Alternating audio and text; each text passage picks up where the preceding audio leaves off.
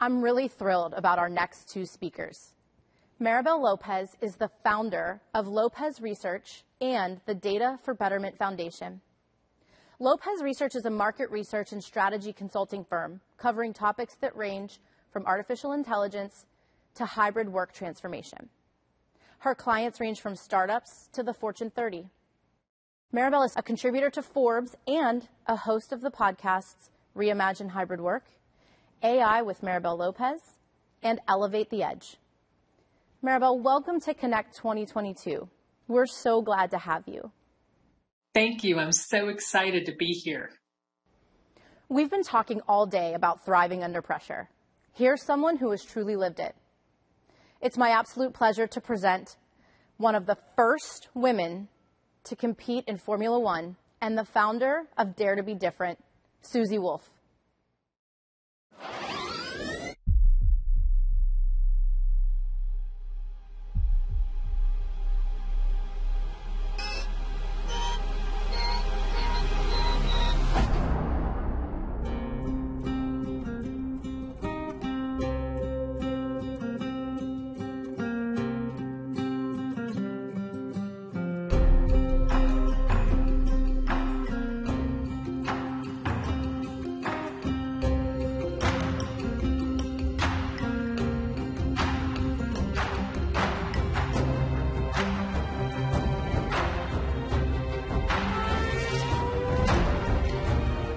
Back to the start of my career, a lot of it was about belief.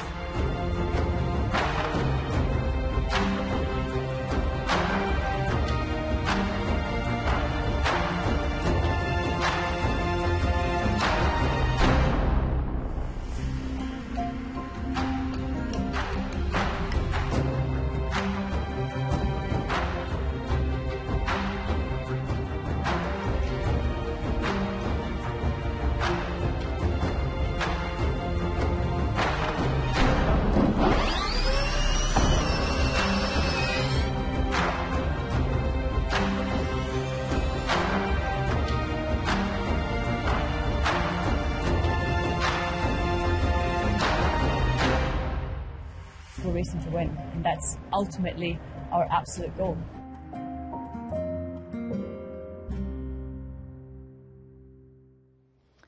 Wow, what an incredible career. Susie, it's such a pleasure to have you here with us at Connect today. I'm so looking forward to hearing this conversation on data, thriving under pressure, and truly winning at change. Thank you both for joining us. Thank you, Jamie. It's great to be part of the event. What a career, from Formula One to Formula E. At Rocket Venturi Formula E, in your role as team principal, you brought a relatively unrecognized team to huge success with victories and podiums not seen before. And in the interest of getting to know you a bit, can you talk a little bit about the transition from racing to senior management? Absolutely. I mean, I think winding the clock way back, many people presume that I was a little girl with a huge amount of talent for racing. But actually, motorsport was really in my blood because my parents met when my mum went to buy her first motorbike from my dad's shop in the west coast of Scotland, and they still run that same shop some 40 years later. So I had a little motorbike as a young girl, but my dad decided 4 wheels were safer than 2. So I got a go-kart for my 8th birthday. And I think many people presume that I was a clear talent. But initially, everyone out on track was much quicker than I was, and they were kind of bumping me as we were going past. And I remember distinctly coming back into the pits and saying to my dad, I really don't like it out there. That's no problem, Toots. That was his nickname for me. He said, we've got 2 options now. We put the cart back in the truck and we drive home, or you go back out there, you try and go faster, and when they bump you, you're going to bump them back twice as hard. So I think you can all guess what option I went for. And that was really the start of the journey for me. And it was really only a hobby at that point. I raced in the Scottish Championships, then progressed to the British, then got qualified for the European. And it all really changed at the age of 13 because I was taken to watch a Formula 3 race. And for those of you who are quite into motorsport, you know, it's on the ladder to Formula One. And there was a young gentleman called Jenson Button that won the race that day. He went on to become a Formula One world champion. And that's really when the dream was born in my head. I love how you managed to pair the concept of resiliency with inspiration and how it went from overcoming a challenge to having a vision for your future. And I'd love to spend a minute talking a bit more about the competing priorities you saw during that transition, as well as some of the challenges you may have faced. Well, when I decided to hang up my helmet, the decision was very easy because I was very clear that I didn't just want to be known as an ex-racing driver. I wanted to have a second career as a sports person. You always know that your career will end one day, and I wanted to be in the driving seat, excuse the pun, of when that was and how it would, let's say, from a timing perspective, happen. But actually, when I then was no longer a racing driver, I had some tough months because I'd lost my whole identity. I'd woken up every day with a clear purpose and a clear goal. And suddenly I had a blank sheet of paper in front of me. And as much as that was exciting on the one hand, it was also quite daunting. You know, in what area would I kind of embark on my next challenge? But I'm someone that relies a lot on my gut feeling.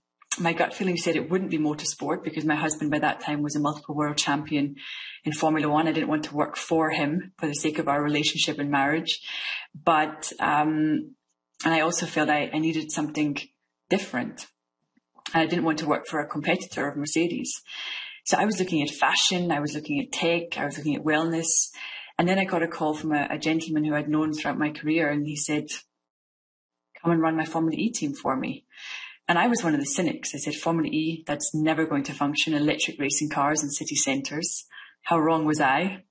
And of course, I went to visit a race and was really blown away by what they had managed to achieve. I remember standing in Brooklyn, seeing that Statue of Liberty and then electric cars racing around. And then, of course, Dieselgate happened and the whole electrification of the automotive industry really sped up. And I embarked on what was a huge challenge initially because the team was at the back of the grid.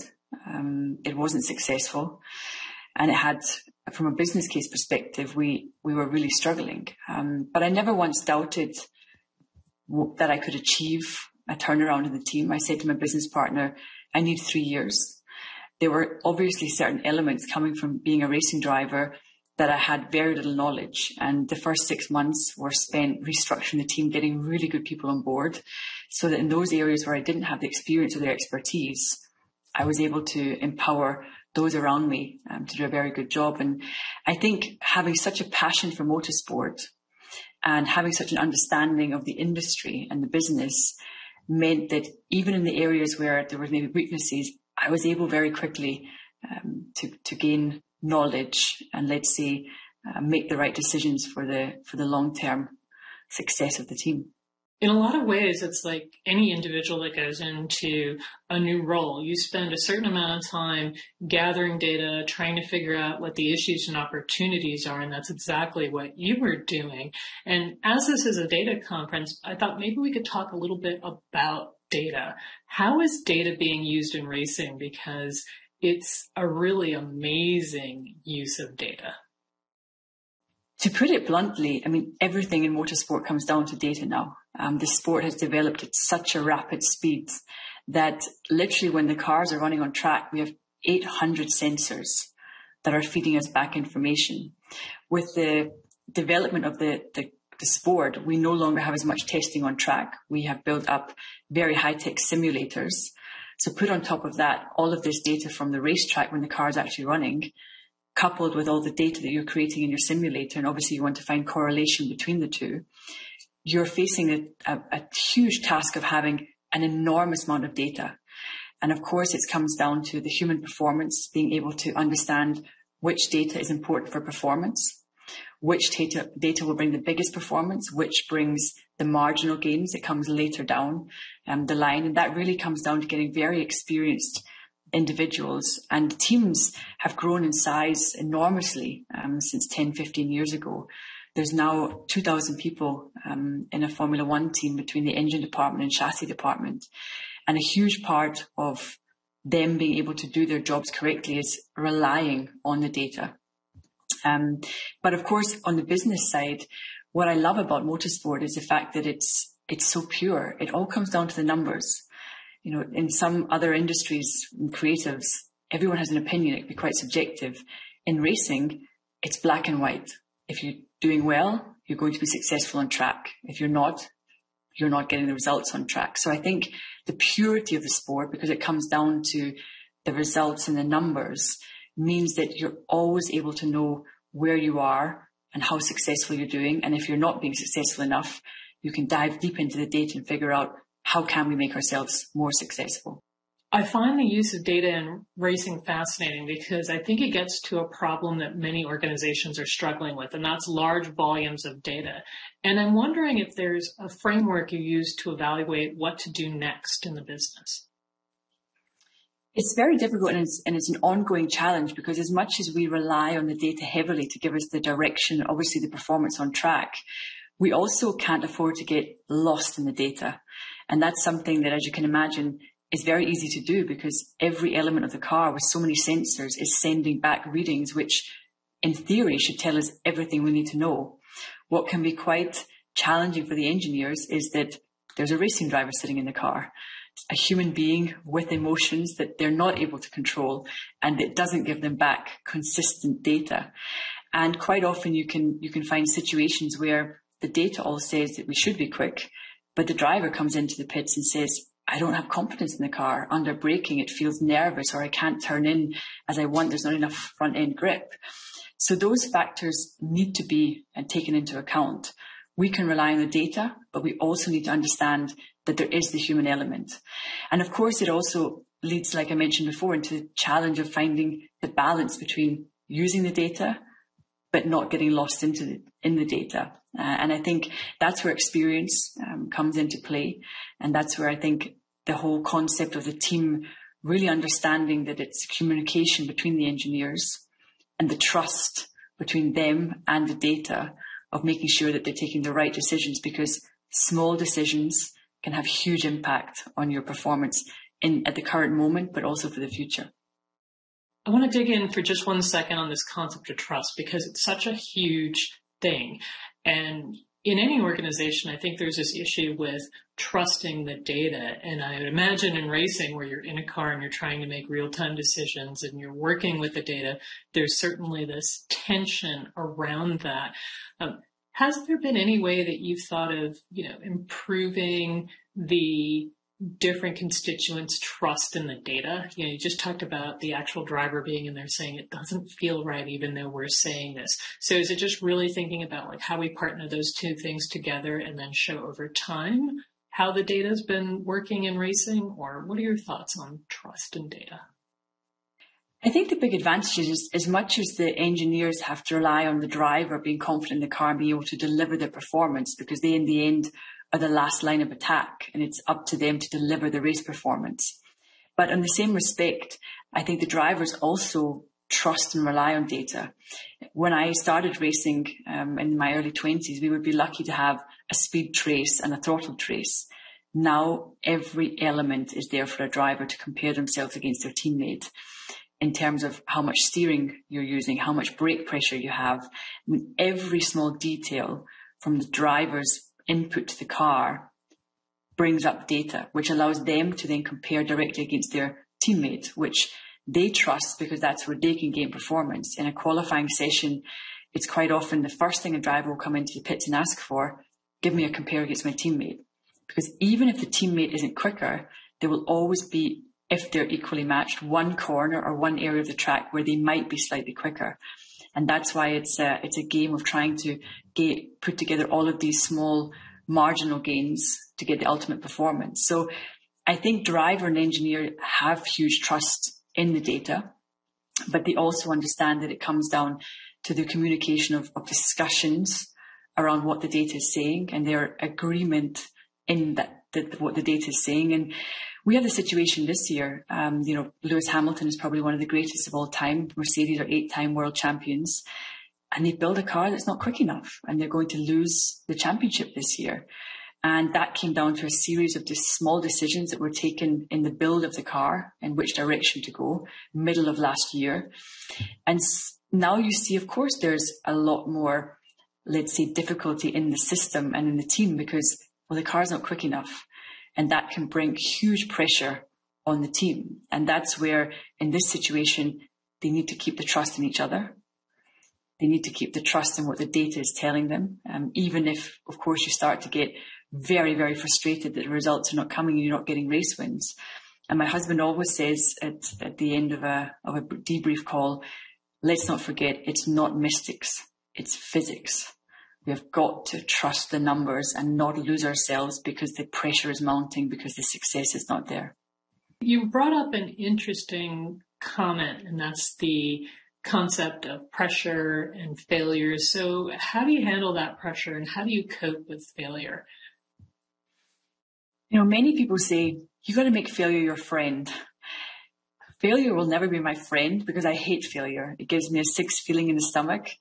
And in the end, if you're competitive or you're in an environment where you're judged on your performance on track, you've got to be competitive. And with competitiveness comes naturally pressure. And I always say the most pressure I have is from myself because I want to perform. But I think in terms of coping with failure, you know, in sport, there's only ever one winner. That means everyone else needs to cope with failure. And there's a great saying, second place where you're the first loser. So you really need to figure out how you do make failure manageable. For me, I always know that failure on the days that are the toughest for this team and for me in my role are the days that I definitely learn the most. They are the toughest to cope with emotionally, but I always make sure that out of a very difficult moment, I come away learning and making sure that I have enough resilience to come back with even more enthusiasm and motivation. In terms of coping with pressure, for us, having been obviously a racing driver for so long, there's three key areas that we really use to cope with pressure. And the first is preparation, making sure that there's no stone unturned in our preparation for success, so that if you don't get the success, you can at least go to bed that night and say, well, I gave it all I had. And that has to be something which gives you kind of inner peace. The second is not allowing your thoughts to drift on the outcome. Stay very focused in the present moment and not allowing yourself to think too much about the consequences of success or failure. And the third is obviously the more time you spend under pressure, the more you get used to it. It becomes part and parcel and normal, and actually you're able to then use the pressure as an extra tool to bring performance in the car. You're able to, because you've learned to live with it, use it also in the right way to bring extra performance. There's one thing I bet our audience is curious about and wants to hear more about, and that's what's changed with data. So you've been in the field for some time, and I'm sure that many things have changed when we think about how you would have used data, say, in the beginning of your career and how you would use it today. So is there a way that you could characterize what it's like using data and what it might be like today versus the past? Definitely. I think, you know, even before my time in racing, the years of Senna, Prost, Mansell, there wasn't really any data. It was simply their feeling in the car, and they relied on their natural instinct in a car and their feedback to the engineers, because the engineers had no data that gave them the hard evidence of what was actually happening out on track. But obviously with the evolution of the sport, it got a lot more technical. And I think really the big transition came during the Schumacher era. He wasn't a driver that had a beer straight after the race or a cigarette before. He made sure that every element was to the highest spec. And that meant that what happened in the car, but also off the car. And he got really down into data and the preparation. That, let's say, big shift up in, let's say, professionalism from the driver then coincided with the fact that drivers weren't allowed to test as much and had to spend a lot more time in simulators, which then led to there being a lot more possibilities for preparation and data creation before an event. And to give you an idea, before we go to a Formula E event, we will spend the minimum of 10 days in our simulator preparing. 2 of those days are spent only looking at the optimum energy strategy for the race. So that element of preparation is so important to the success, and that simply wasn't a part of racing previously. Obviously, we spoke earlier, the cars now have incredible amounts of sensors on them, which is creating data. The data is now live, which means as the car is out on track, the exact data is showing up on the screens of the engineers. And there's an incredible story. The Malaysian Grand Prix, I think around 6 or 7 years ago, Lewis went out to start his last qualifying lap to try and get the pole position. As he was doing his warm-up lap before he started the flying lap, there was an error on his dash, which related to an engine malfunction. It was picked up by an engineer in Brackley, England, who was watching the data live. He managed to fix the problem, send the correct code to the engineer on the pit wall in Malaysia, who then relayed a different steering wheel setting because the drivers can change certain things on their steering wheel. Within 6 corners, they had fixed the car and he went on to take pole position. Now, that would just be unheard of even, I think, 12, 15 years ago, because the data wasn't live. So if there was an issue, the car just would have stopped. But I think that shows how far we've come on technology and data, and how much we can, let's say, work towards consistency and also not having problems with the cars. The engineers have so much information from the car live as it's running, and that gives them a huge edge on performance. Your description really speaks to the nuances of dealing with people and data and pulling them together in ways that are inspiring. And I seem to recall that you also have this scenario where you don't use the same data forever. I believe you actually need to get rid of data on a certain cadence of years. Can you tell us a little bit about that? Absolutely. For us, it's hugely challenging because every 4 years we have a new set of technical regulations and sporting regulations, which means you need to build a brand new car from scratch. In Formula E, it's every 4 years. In Formula One, on the power unit side, it's 6 years. On the chassis side, also 4 years. And if you can imagine building a brand new car, that means that all of the data you have previously collected is obsolete. Those cars will never run again. So all of that data has no relevance to your future performance.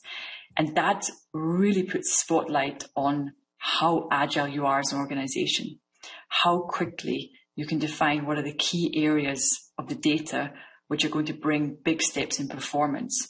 And that's so critical in the early months of a new regulation change, because that can really set up the momentum for your whole period with the new car. And we had this situation in Formula E. There was a new generation of car. It's called the Gen 2. It was quite tricky initially because it had a brake-by-wire system. The team that went on to win the 3 next World Championships was a team that were so quick to understand the new technology that then gave them a head start. And as soon as they then won 1 championship, they got used to winning. And winning is something that becomes easier the more you do it. But it's very challenging because, as you can imagine, when a new car hits the track, you really are starting from zero. And it's a huge race to define the areas that you can specifically identify as bringing performance. Because as we discussed earlier, you can't afford to get lost in the bigger numbers, because a new car will have so many new data points that you've really got to be very, very precise in which areas you want to focus on. Susie, I'd like to double click into something that I'm not quite sure the audience fully appreciates, and that's racing moves very quickly. But could you give some context to the audience of what's the speed at which you have to analyze data?